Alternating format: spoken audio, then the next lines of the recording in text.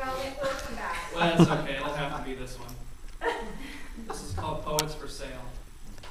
We are the traveling salesmen of verse. We have been quietly washed in by twilight's tide and shall make our exit by the same mysterious means before the piercing dawn.